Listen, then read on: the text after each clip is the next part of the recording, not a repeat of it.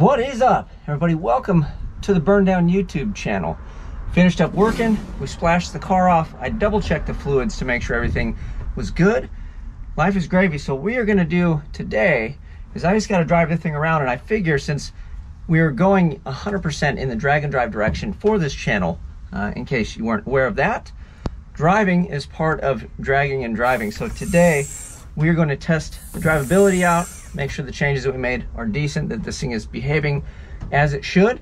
I got to go visit a couple buddies, maybe we can kind of peek at their shops. I think you guys would like both of them. One being KP Fab, and then hopefully my other buddy, Jason. He has an off-road shop. I borrowed his cam bearing install tool, so we can go return his modified tool, which will be fun. He let me borrow it, and I took the liberty of modifying it, so we'll see how he feels about that. And mainly we just want to make sure the car oil pressure looks good, it shifts, does its thing, and we don't really want to beat on it. We just want to go through the temperature ranges, make sure all the water pumps through, all that fun stuff. When you first get things fired up, you got to make sure you did everything properly. So got a handful of tools, got my laptop here, and mostly my cell phone. So first stop is a gas station. We probably need an ice cream. It's pretty hot. I don't know what the temperature is. I want to say it's probably like at least 80 something. And then on top of that, we have like 10 days till Rocky Mountain Race Week. It's 85. So we're 85 today. So it's nice and warm out, good weather to go sit in some traffic with the boom. So first things first, we got her started. When you change these things up and you do fun things with them, you want to make sure they don't leak down overnight when you go to start it. So the first thing we're going to do is we will crank this over without fire. Let me find an output that has so it has oil pressure. So we're going to crank it over without fire just to make sure it'll build pressure on its own, because sometimes when things are wrong and it bleeds down, you'll fire it and you won't have pressure for a minute and it'll jump up. So we're going to look and make sure hopefully that doesn't happen. So ignition is off. Let's turn it over. So immediately it registered, which tells me it should be good. Bam.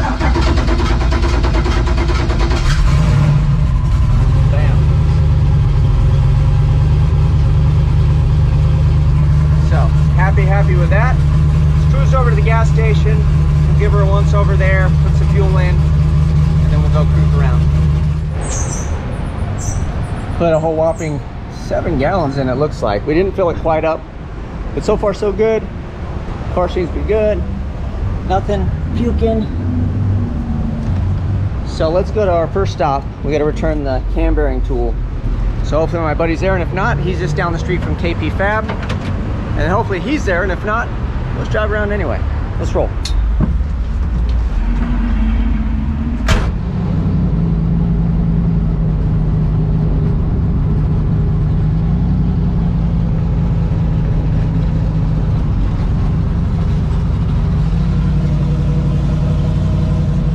Leisurely cruising.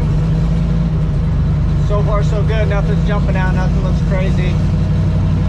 We're gonna do a bunch of low speed stuff, and then maybe on the way home, if she does good, we'll get on the freeway and make sure she rides. But I'm just gonna take surface streets, creep it around, make sure life's good.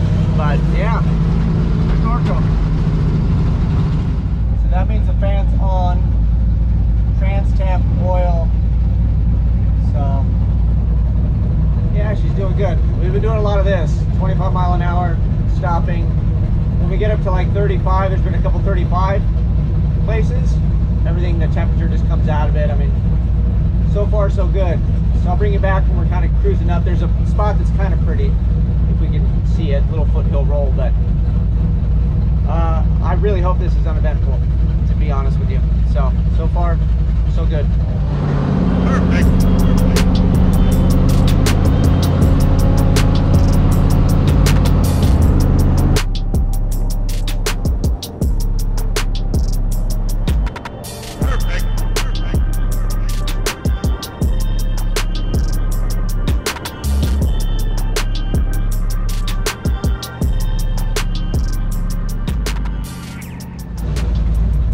Okay, so we found a bit of a dilemma. It's not the end of the world, but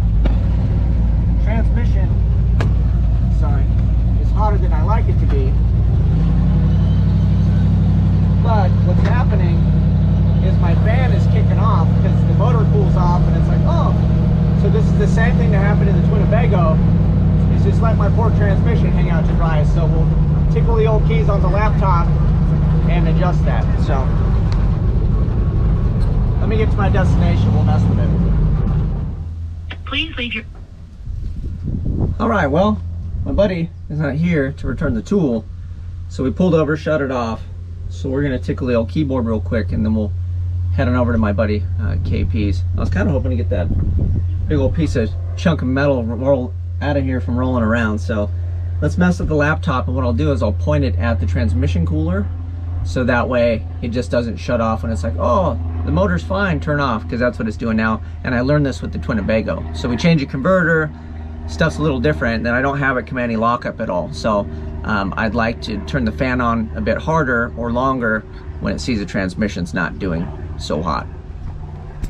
Or it's not doing so well, I should say. So my coolant was hanging out way down here and then in this area, and then my line temp was higher, so it should have been firing pretty good, but we're just gonna make sure that when we're up in this area at all, that the fan runs hard, and then I think we'll just lower the setting on here so the fan runs longer. So that's gonna be the fix, and then we'll have to see when we're motoring down the road where the engine likes to run so the fans actually shut off. So it's like it's a balancing act. This worked for the other setup, but now it's a new setup. You gotta change things up. All right, so the tranny kind of kept getting warm. I'm over here at KP's, he just left. Here's my other boy, Junior's Performance. So luckily, these guys are out here to keep me company. But we have a cooler issue because this line is a bit warm, right? This one, nothing. And this guy, nothing, right? So if you got 200-degree temps, it should be hot. So that tells me we got a problem over here, Houston. Because with this cooler, it should be cooling. So, yeah, we've got to have some sort of flow issue or a air pocket. So I did bring some AN fitting wrenches or whatever. Maybe we'll kind of crack a line and see if we can kind of bleed it. Maybe with the thing running, I'll have those guys help me. Try not to make a mess. But we got to make sure it's pumping that fluid out and circulating it, because otherwise you're not going to cool it very well. So, yeah, but I bet money, as soon as it goes through the cooler, life's going to be good. All right, well, that's why you test. And unfortunately, this is how you learn when you go to the School of Hard Knocks. I do not have any discharge for the most part coming out of here. I cracked these with it running. There was a little bit coming out of here, but nothing. I mean, it's a hydraulic system. You figure there'd be some pressure coming out of here. So that was really not doing anything. And then it's not even, I opened it and it's probably splashing it in here, but it doesn't make it up to here. I mean, with it running, I can crack these loose, and this thing, there's nothing in here. So I'm gonna err on the side of caution. The return feeds the rear lube circuit. I don't know enough about the internals, which I do need to learn if I'm gonna continue to screw with these. But I'm gonna see hopefully if I can get a ride home or figure something out, go grab my truck and trailer, because I don't wanna drive it around for tearing stuff up, because I don't wanna do more work than we have to. So much for testing. Hopefully we can figure it out before we load up and we head out to Rocky Mountain Race Week. But yeah, that's why you test, and that's why you just take it easy on things, man. So you don't, if you start tearing stuff up, hopefully you catch it early like this. So wish me luck, guys. Well, we finished up the test drive, just not the way I wanted to. It came home on my trailer. The thing was getting hot. I didn't overheat it, but I did find that it looks like it's not pumping through the cooler circuit, which is actually bad because on the model transmission I have, it goes out to the cooler, and then when it goes back into the transmission, it goes in the rear of the case and then lubes everything in the rear. So if I'm not getting fluid flow through there, I'm not getting lube to the rear of the case. Granted, we didn't go very far, we didn't go very fast, so it's probably not tore up, but I don't know. I don't know what's lubing or not lubing. So we will do some investigating tomorrow, but I feel like the best course of action at this point, because I have one weekend left before I need to kind of pack up and get ready to go. There are two known good transmission assemblies at War Performance. The one that I pulled out of the car that was working fine with my converter that's in there, because I own that converter too. And then Jason has one out of his Z car. He was gracious enough. He said, dude, I'm not taking the Z.